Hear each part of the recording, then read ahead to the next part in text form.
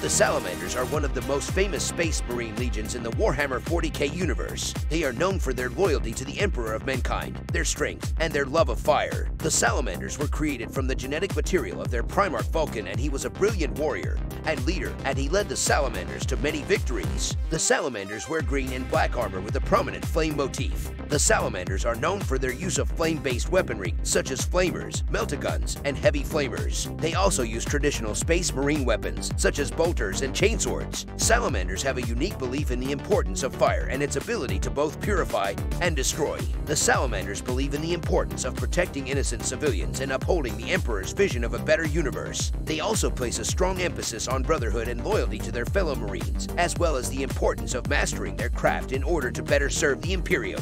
They also have a strong bond with the people of their homeworld, Nocturne, and often go to great lengths to protect them from harm.